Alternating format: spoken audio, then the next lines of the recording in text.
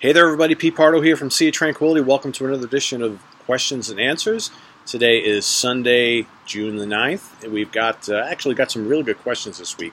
So I'm going to try and get to a little more than I normally do. I usually try to do, 10 or a dozen or so. I have a few more than that today. A couple actually should be fairly quick, but they're good questions nonetheless. So let's get right into it, right? So the first one is from Alex L. Alex lists off a bunch of albums here. 2017 Deep Purple Infinite, 2018 Uriah Heep Living the Dream, 2018 Saxon Thunderbolt, 2018 Judas Priest Firepower, 2019 Whitesnake Flesh and Blood. And he says, they're all excellent. What's going on these days? Not any sign of slowing down. To me, this is like the new wave of British heavy metal again. What do you think? And by the way, in my opinion, David Coverdale's voice sounds better now on Flesh and Blood than 10 years ago on Good to Be Bad. Yeah, there's some classic bands out there right now that are putting out some of the best music of their career. All those ones you mentioned, excellent releases. These are bands who have been around for a million years. Throw Styx in there. Styx's last album, The Mission, was fantastic a couple years ago. Except, last couple albums have been great. Flotsam and Jetsam, Overkill, so many like classic bands from the 70s, 80s who are still doing it and still really pumping out some good music. By the way, I'm on, just now that I hear the cars driving by, I'm actually at my backyard on my pool deck. Figured it's so gorgeous outside, why sit inside and record this? So enjoy the nice scenery, okay? It's starting to get a little hot out, but it's definitely nice weather. So, and yeah, I agree, Alex. Coverdale sounds great on the new album. But then again, he always sounds pretty good on the studio releases. Live it's usually hit or miss, but he's still trying his best. But I think he sounds really good on the new album, and I love the new Whitesnake album. From Spaghetti Lee L. Douchebag. Hey, Pete, normally I would never ask more than one question a week, but since no one has brought it up, I feel I must. What are your thoughts on the Rob Halford cell phone kick? Peace, Spaghetti Lee. I didn't really read much about that other than I just kind of heard it from a couple people. It gets a little ridiculous. I go to a lot of concerts, and I see a lot of people who are not paying attention to the bands at all, or they live the entire concert through their cell phones. And I can imagine, geez, if I was up there on stage, man, and you see people right in the front row, and all they're doing is holding up, cell phones and taking pictures and video, that would kind of be a little annoying. I mean, I know it's impossible. You can't really do much about it. Although there are some bands and some venues out there that they crack down, and they will not let you to pull out your phone and record, whether taking a picture or a video. So and you may start seeing more of that, because I know at times it can be distracting for the artists, especially when flashes are on and all that kind of stuff. So I don't know. I wouldn't have thought that Halford would do something like that, but I guess you never know. Anybody can kind of get unnerved by what someone's doing in the front row at any time. So I'm not surprised it happened. I'm surprised we don't hear more of that, to be quite honest with you. From Nick Usofian. Hey, Pete, thank you for your video. This may be purely subjective, but kind of interesting. What do you believe constitutes a good album opener or a good intro to a song? For me, it would be a song that sets the structure of the album, like Wells of Souls from Candlemasses, Nightfall, or Highway Star. Intros for a song for me is a little musical journey like Disciples of the Watch by Testament, Healy and Electric Eye from Priest, Prologue, Twilight from UFO, or Rock Bottom. Thanks for your time. I mean, I firmly believe that a strong album opener is a great way to kind of get you into everything that's going to follow, right? And there's been so many great ones. I mean, you mentioned a bunch right here. How about Stand Up and Shout, all right, from Dio's Holy Diver album, Neon Nights from Heaven and Hell, Burn from the Burn album by Deep Purple, Where Eagles Dare from Iron Maiden on the Peace of Mind album. Those songs set the stage for the rest of the album to come. And they just get you, because you tend to remember those ripping album openers, right? A lot of times a lot more than the rest of the album. That always stands out. So yeah, it's an important thing. I think more bands need to pay more attention to that kickoff track because it's so important. From Kevin Smith, Pete, serious question, in depth on why you don't like hair metal. I never said I didn't like hair metal. I don't like a lot of hair metal. There are some bands I don't mind too much. For me, just hair metal always seemed really cheesy. I always gravitated towards more serious forms of metal. So like when hair metal was all big, I was much more into like thrash and classic metal stuff. I just find, like I'll use Poison for an example, or Motley Crue, or Warrants. It's just silly music, and I understand it's lighthearted. It's meant to be kind of poppy. It's like for the people who just all they want to do is bang their head to tunes about chicks and drinking and driving fast cars and all that kind of stuff. But it just never really grabbed me. And there are some bands that were considered part of the hair metal craze that I liked, but I liked them for like musicality reasons. Like I always really liked Dokken. Okay, sort of hair metal-y, but not. I always thought their music was a bit more serious, had more depth to it from a musical perspective. Great guitar work. Rat was another band that I never, other than I was never a huge fan of their singer. Great guitar work, really complex arrangements, well thought out songs.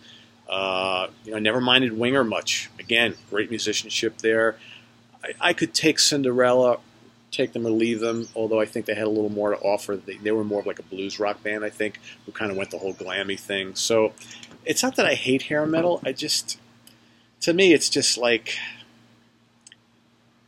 a lot of it seemed really cliche-ridden and silly, and it just got ridiculous. And I think after a while it became more about the videos and the image and all that kind of stuff than about the music, and that was the sad thing about it. But there obviously were a lot of great songs and some good, talented bands, but that was, that was a wave that kind of came and went, and is what it is, right? From MBF78, who says he's relatively new to the channel, and he's digging on some of the classic stuff that I'm introducing to him. Very, very cool. He has 4 quick questions he would love for me to answer, so I'm going to do them. He says, if you were to do a top 10 list on a non-rock act, which would that be? I'd probably pick a jazz band, or a jazz fusion band specifically. So Miles Davis, maybe Return to Forever, Mahavishnu Orchestra, Weather Report, something like that. If you were to do a top 10 list for a foreign language, non-English act, which would it be? Probably someone like maybe PFM, Italian Proggers, or maybe I go to Japan and do Kenso or something like that, If you were to do a top 10 list for a more recent act, which would that be? Probably like maybe Government Mule or Dream Theater or Symphony X, something like that. I've got all those in the works, so they'll be coming. And if you were to do a top 10 list for a solo act, as in not a band, which would that be? Well, I already did an Elton John. Elton John was probably the one. I did an Alice Cooper once. I've already kind of done that. But an Elton John is one that I do plan on doing. Thanks for your attention, and forgive the inconvenience that this may cause. No inconvenience, MBF78. From Jamie Laszlo. Have you ever given an album a 1-star review, or do you feel it's best to skip these sorts of albums because too much negative energy goes into the review? No, I've given plenty of 1-star reviews. In fact, I think I've even given a 0-star review a couple times. But yeah, I've done plenty of 1-star reviews. Here's my opinion on that. If I'm agreeing to review an album, whether I think it's great or not, I should say why, right? So I feel like if I'm going to give, and another question is going to come up that kind of covers this too. But if I'm reviewing an album and I find some serious flaws in it, and it just doesn't work for me, whether it's because it's a style I don't really like, or whether just the album is a mess, either from a musical or songwriting or vocal perspective, what I want to do in my review is say, okay, this really is not very good. Here's why, and here's how I think it could be better. I think you owe that to the artist to give, and because a lot of people are of the opinion, it's like, oh, if it's no good, better, don't say anything, right? Just don't review it. It's like, but the artist needs that feedback, whether it's good, bad, or ugly, right? So I try to say, okay, this didn't click with me. This is why it didn't work. Here's what I think might make it better in the future, in hopes that the bands read it and say, okay, we'll take that into consideration. I read a lot of reviews out there by people who just like to bash stuff just to bash stuff, and there's nobody's, that's not helping anybody, other than you're scaring potential listeners away, but you're not helping the bands. All right, just by saying this sucks, this sounds like shit, these guys should retire tomorrow. Come on, that doesn't help anybody. From BM Bolt, hello Pete. My question is, if you think Black Sabbath are really retired for good, Ozzy can't seem to ever hang it up. Even if he did, maybe we can get a Tony Martin reunion. Doubt it would sell as well, though. Would like to see Iommi and Hughes work together some more. I don't know. It's, and speaking of Ozzy, his health has not been great lately. He just gets sick one thing after another. So he's had to cancel so many shows on this solo tour. I honestly, I don't know. Was the end the end? I'd like to think not, and I know that Tony still wants to do something, but Geezer's out playing that in that other band with Steve Stevens now, and what the deal is with Bill Ward. And personally, would there be a Tony Martin reunion? I kind of doubt it. I think Tony kind of shit on Tony shit on the other Tony and I don't know if that'll ever happen again. I probably would think that a Aomi Hughes thing would happen before anything else. I would love to see those two guys work together again, because for me that really, really works. So, but we'll see. We'll see. Would I love to see more Black Sabbath? Hell yeah. But, I think Ozzy's winding down in his career, and, I would love to see, like, one more big show with the original four would be awesome. But, you never know. From Gear Lad, my question for the next show is, could you do a rig rundown, so to speak? Starting with your guitars, what are the pickups and then the other distinguishing features for each instrument? Also, could we get a look at your amps? And finally, could you show the effects that you use, what pedals you have, or any rack mount effects? All right, well, since I'm outside, obviously I can't show you. Maybe for the next show I will do a quick little camera thing. But basically what I have for guitars, so I've got 3 Gibson Les Pauls. I've got a 2013 standard, okay, with burst bucker pickups. Okay, I've got a 2014 classic. Right? Or is that the traditional? I always seem to forget. I think it's the 2014 is the classic. Okay, and that has 57 pickups. That's a tobacco burst. The other one is a vintage sunburst, the standard. And then I have a 2015 gold top traditional, and that one has burst bucker pickups in it. Love those 3. I'm kind of a Les Paul guy. So in addition, I have an Epiphone Carina Flying V. I think most of you guys have seen that on the channel before. I've shown that. As well as I have 2 made in Mexico Fenders. I have a Stratocaster with a pair of humbuckers in it and 2 single coils, and then I have a Telecaster, which is a white Telecaster with the stock pickups in it. That's what I got right now. I've unloaded some guitars over the last year, but I plan on buying some more. I'm actually eyeing a ebony Gibson SG Standard that I hope to get soon. I'd like to get a Paul Reed Smith at some point, and I'd like to get a butterscotch Telecaster, and I'd like to get a white Fender Strat with a rosewood fretboard. So that's kind of the things that are on my wish list. Whether they happen anytime soon or not, we'll see. As far as amps, I have 2 tube amps. I have a little Marshall DSL 15, which I love to death. That's great. It's the smallest. Well, not anymore, but when I bought it, that was the smallest Marshall with a tube. It's a great amp. Great amp for rock, metal, and blues, man. It's just awesome. I have a Fender Blues Junior. Okay, that's also a 15 watt. That's great. I play that more for like clean stuff and straight blues and what have you. And then I've got a little Orange Crush 20, which is the smallest amp out of the 3. And that's a solid state amp, but it's also the loudest by far of the 3. And that's like a little portable thing. I bring that out to play on the, out here on the deck or on the patio, or I'll bring it into the living room or something like that. That's like my little portable thing when I don't feel like lugging the other. Even though the other amps are small, they're heavy, and I leave them where they are. So I got the Orange just to kind of bring around with me and stuff like that. As far as effects, so I've got a Crybaby Wah, my staple. I've been using Crybaby Wahs since I first started playing, like in the early 80s. I've got a MXR Univibe. I've got a Jimi Hendrix Fuzz Face, little red one.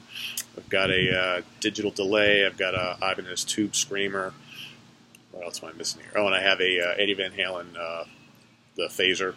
That's an awesome little pedal too. So just a couple pedals. I'm not a huge pedal guy, but I like to have my little, little staple of stuff there.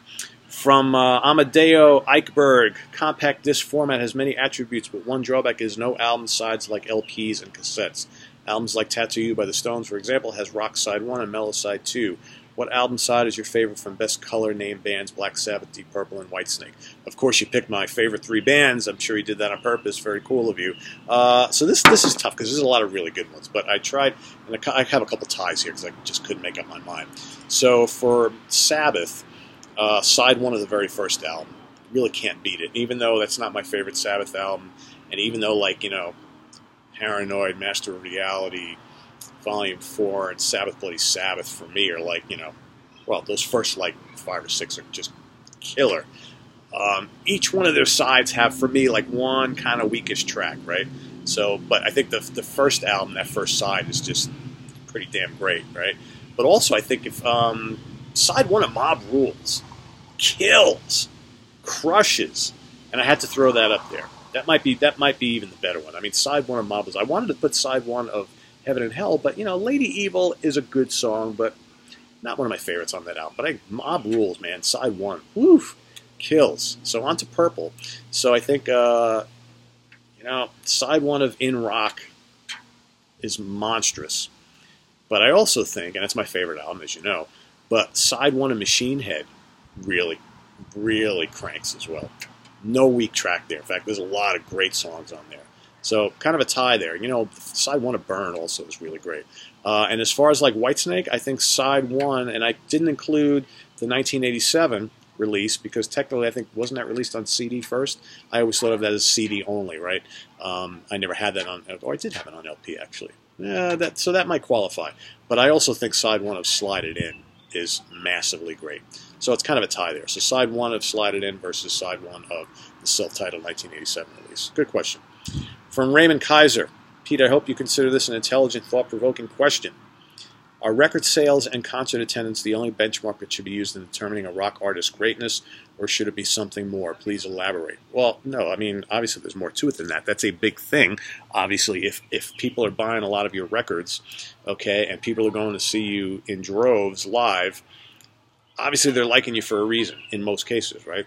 But I think a lot of what also makes an artist great is the impact they've had on other bands and musicians. So I always take a lot of stock when you hear, and you hear it all the time like these days, you hear a lot of bands that have come out in like the 80s and the 90s and 2000s, really talking about bands like Thin Lizzy and UFO and Sabbath and Purple and Rainbow as, so important to what they've done in their careers. So I think you have to take into advantage, yeah, they were big sellers. People bought their albums and went to see them live because the songs are great, the music's great, the musicianship is great, or in some cases, maybe the theatricality of what they do was really cool, like in Kiss, Alice Cooper, so you got all those elements. But I think the whole influence has a lot to do with it as well.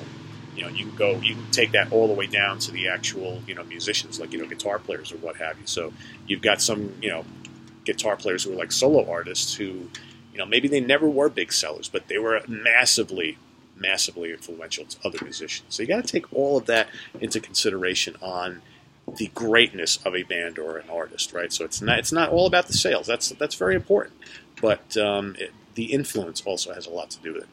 From MWO486, hello Pete, I am curious to hear your opinion about excessive volume in concerts and even movies. I would think in the year 2019 that sound reinforcement would have graduated to the next level where you could still have a good amount of volume, but not to the extent that it can hurt the listener's ears. Obviously, I'm coming from a certain angle on this, but I'm interested in what you think. Thank you. Yeah, I mean, I have a good friend who's struggling with tinnitus right now, and I actually know of a few people who have that. And it's like, shit's just too loud everywhere you go. I argue with my wife all the time. We're sitting watching, a movie or TV in the house, and she's got the soundbar on the TV cranked up to like ungodly volume. I'm like, we're sitting 5 minutes away from the speakers. I'm like, do we really need to have it that loud? And I have found a lot of concerts nowadays. I mean, I've seen a lot of shows in my life, and I'll be the first to tell you, I probably didn't start wearing earplugs till like maybe 5 or 10 years ago. And even nowadays, I don't always wear them, but lately I have been.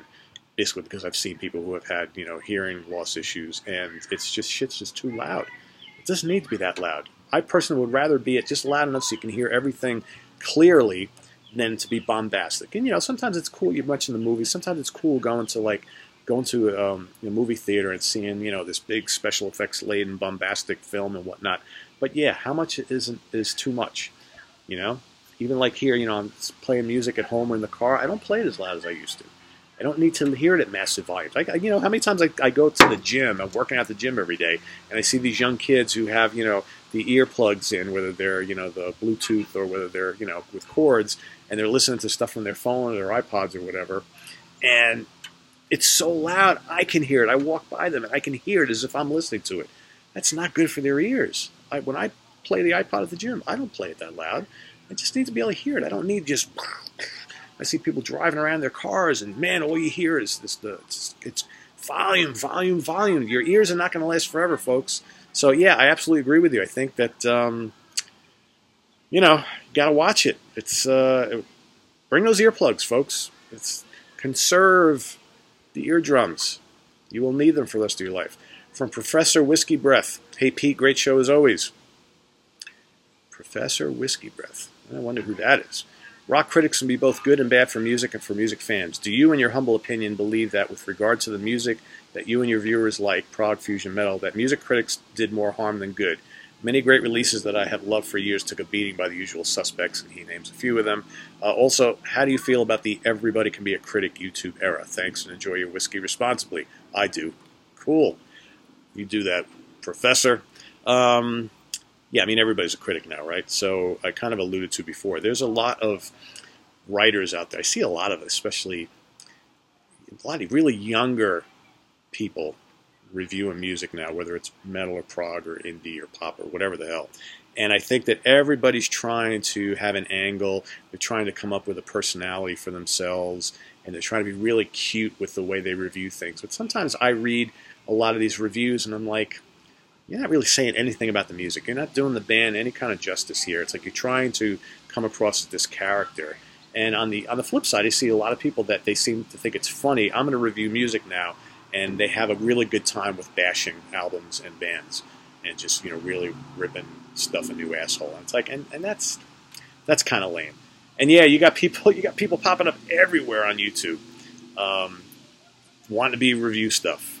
And, you know, just droning on and on about music and albums and whatnot. And some of them have a lot of good things to say, and some have absolutely nothing to say. So, you know what it comes down to? A music reviewer, whether it's me or anybody else, our job and our responsibility is to expose the music of the artist that we're talking about or covering to an audience of people that perhaps has never heard them before, and to either inspire them to go out and check the music out or not, right? So I like to think that everybody's pairs of ears are differently. So, like, if it's something that I don't really like, I may tell you why and how it might be better, but I said, but you know what? Your mileage may vary. This might be something that you would like if you like this. I like to think that you have to give every reader, viewer, listener a chance to want to go explore the music on their own, regardless of what my opinion is. So I can only help guide you. That's kind of how I see it, okay? But I know a lot of people on the internet, they really don't care about that. It's like they just, you know, I don't think their interest in the artists, okay, or in the potential consumer is there. All right, so I think a lot of people go on YouTube just to kind of make a name for themselves, and you know they're going to make a lot of money doing this, and I'll come up with some kind of character, and you know, and I'll be famous because I'm a cool guy and I can be funny, and I've got this, you know, I'll come up with this weird personality, and while I'm doing it, I'll talk about albums, and I don't know. I see a lot of that. There's so many that do that. So you just got to find someone who's honest. I mean, I like to think that I'm kind of honest in what I do here. Some of you may not agree, and that's fine. But I do this. I don't do this to make millions for myself, or you know, I've already been a name in the industry for a long time. I do this to promote the music and to promote music to you guys, so that you can go out and make an educated decision on if it's something you want to buy and listen to and explore on your own. That's what it's all about. It's about promoting the music to everybody and sharing this whole thing that we do. So, hope that answers your question.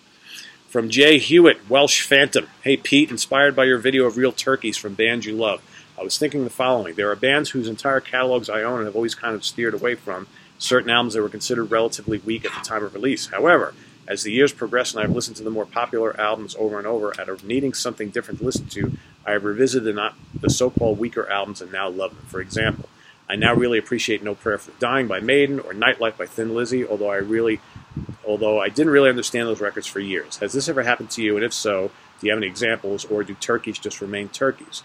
Personally, I can now find good in loads of albums that I didn't rate previously, and why do you think this may be? Cheers from Wales, the land of Budgie. Cheers. I need to wet my whistle after that long question. Jay Hewitt. Well, if you've been watching my channel here for a while, you know I did a show on how I decided to revisit 80s Genesis and 80s Rush, because for many, many years I basically, you know, was of the opinion that everything after Duke by Genesis was a total turkey, and, you know, everything from after Grace Under Pressure and up until like Test for Echo by Rush was not very good. And actually not Test for Echo, the one right before that. drawing a blank on the name. Anyway, and yeah, in revisiting those, they're actually pretty damn good. And again, why does that happen? I think because back in the day, I was a lot younger. I was into a lot heavier music, and I just did not appreciate kind of what was going on those albums, which I have now learned to appreciate because I'm older, and they kind of sit with me a little bit better. So same thing kind of like with the Rolling Stones. I always thought the Rolling Stones were crap growing up. Never liked them at all. I thought every album by them was a turkey. But in recent years, I love the Stones now. So I think it just depends on, you go through changes in life, you get older, your tastes kind of soften a little bit, okay? And you're more open to music that maybe 10, 20, 30, 40, 50 years ago you thought was a turkey. So, from Tate Davis, hey Pete, great video as always. My question for next show revolves around Blackfoot. What is your opinion on the 2 albums they released with Ken Hensley, Siago and Vertical Smiles? I am personally not much of a fan apart from a few songs. I found them to be too polished and poppy. I mean, they kind of are, but there's a lot of really good songs on both those albums. I think it was a strange choice for Ken of a band to join, obviously. You know, how do you go from like Uriah Heep to Blackfoot? But, you know, it kind of broadened their sound a little bit. Obviously, the keyboards brought a little bit of a melodic element to the band. So, while I don't think those albums are as good as the couple that came before it, obviously, I think there's plenty of strong material on those albums. And it's, I revisit those from time to time. From Colston Veer. Hi, Pete. Thanks. Thanks, Pete. A friend of mine has a rule that he won't buy more than 3 albums by one band. His theory is that it is only very rarely that a band can maintain their very best creativity for more than that. What bands would you say have managed to do just that? Create more than 3 top-notch efforts, and for your top 3 favorite artists, what are their special 3 albums? I mean, we can go on and on all day with the question like this. I mean, come on. Zeppelin, The Who, Sabbath, Purple, UFO, Thin Lizzy, Metallica. I mean, everyone I mentioned right there had more than 3 great albums. Rush, for God's sake. You know, so, I mean, I could do a whole show on that, but yeah, and I think we know what all those albums are. So, you know, my top 3, you know, Deep Purple, right? So you got In Rock, Machine Head, well, In Rock, Fireball, Machine Head, and you can keep going from there. From Zeppelin, Jesus, Zeppelin 1, 2, and 3, right? And then the rest of them, you know, Sabbath, Jesus, the first 5, 6, you know, Van Halen, the first 3, 4, Rush, God, all the way up to Grace Under Pressure. For, well, you know, even if you don't want to go that far, everything up to Moving Pictures, great. So a lot of bands, you know, and they may be in the minority. You know, when you're talking about thousands and thousands of known bands, probably the minority that had 3 or more classic albums in a row. But there's still quite a lot of them, and we could, you know, Lynyrd Skynyrd, we could probably do a whole show on bands that had 3 or more classic albums in a row. So I think there's a lot of instances there. From Sean Schmidt, I have a question. Why are American bands like Ekelin, Illuvidar, Glass Hammer, Jam Carré, Discipline, Crack the Sky, Beer for Dolphins, Babylon, Mastermind, I can go on so rarely, if ever, mentioned on your shows? You should do a show solely on American prog. I'm sure your viewers would love to dig into these bands. Well, if you've been following my channel for a while, you know that I already have in the pipeline to get to at some point a show all on American prog. I'm going to do one on Italian prog, you know, all the different countries that were popular for having progressive rock music. But I've talked about Ekelin and Glass Hammer. I've reviewed Glass Hammer's last however many albums on this channel. I talk about them quite a bit. Discipline I've talked about. I just talked about Mastermind on a recent show. Babylon was on one of my top prog albums of the 70s, the Underground shows. You know, Jam Carré, we've mentioned a few times. I don't think I've ever talked about Beer for Dolphins, but I love them and Mike Keneally. Crack the Sky, I'm really not very familiar with Crack the Sky. So, you know, you can't talk about every band. You know, I've done hundreds of shows on this channel, so before you start saying that I never cover anything, just because I haven't talked about some of these bands in the last 2 months doesn't mean I haven't talked about them in the past. So you need to go investigate our playlist. Talked about a lot of these bands before, all right, and I will continue to do so. So, from Indie Cult 777, hey Pete, on most documentaries I see on Uriah Heep, they're often referred to as a poor man's Deep Purple.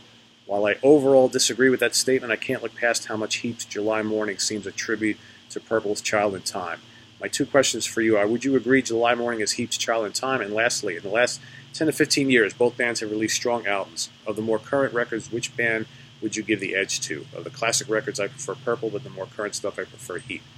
I never saw July Morning as their tribute to Child in Time. In fact, I never even put the two songs together side by side or even compared them, other than the fact they're, you know, kind of longer, more mellow tracks. Well, not that either one really is mellow, but they have mellow sections. I don't really think they're much similar at all. So I don't. In fact, I don't think that Heat even thought of Child in Time when they did that song. My personal opinion. Both legendary tunes, though.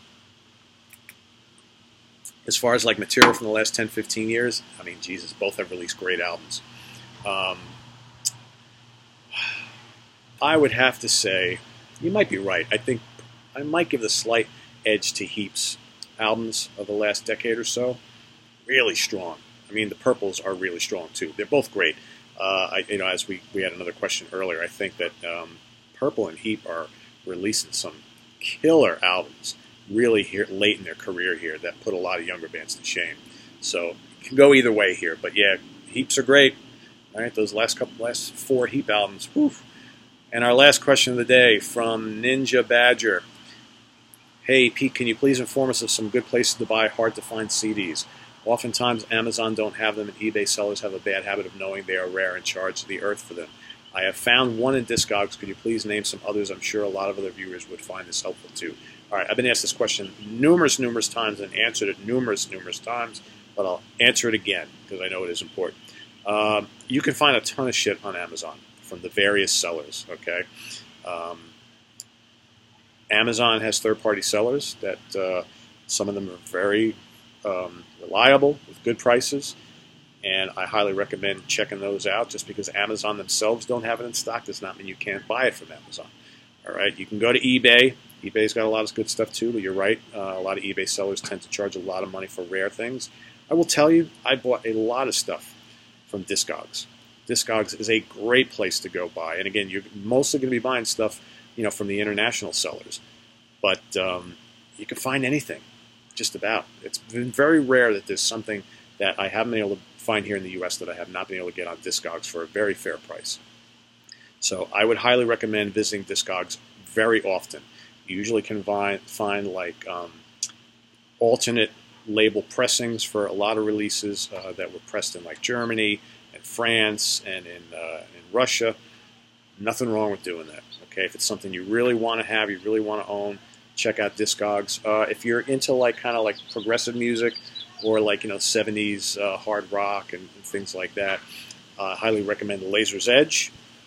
Okay, Ken Golden's company. It's got a ton of stuff, really great selection, as well as Greg Walker's symphonic music. Greg is from the West Coast. So symphonic and Laser's Edge is great. Wayside Music is another great place to go. So there's so many outlets. You know, you do a Google search. You can find just about anything these days.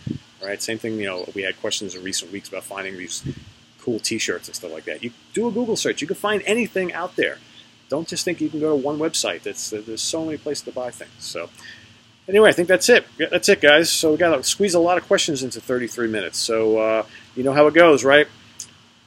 Put your questions for next week in the comments and feedback of this particular video. I got to remind some of you are putting questions for this show in like all sorts of different places. Okay, I'm not going to read questions from a new product show to be included in this question and answer show. You got to put them in the comments of this particular show for next week. All right, don't just go asking questions. Also, I had one person who was dropping in a question they wanted answered this week, and they put it in a questions and answer show from like 6 months ago. I'm like, I'm not going to go back and look at that stuff. So you got to do it in the most recent one. All right. So this is on the web at www.seatranquility.org. We're on Facebook. We're on Twitter. Of course, we're here on YouTube. Often. We got a bunch of top 10 songs coming up. Just got to look at my schedule and figure that out with Steve Keeler. Going to be over at Rock Fantasy covering a bunch of bands. So that's coming up relatively soon, hopefully this week. And then hopefully we're going to have Jeff Young on our show here over the next couple weeks. And a lot of other stuff cooking. So stay tuned. Don't go away. Visit us on Facebook. Visit us on Twitter. And come back here. Subscribe. Tell your friends. And we'll see you real soon. Take care.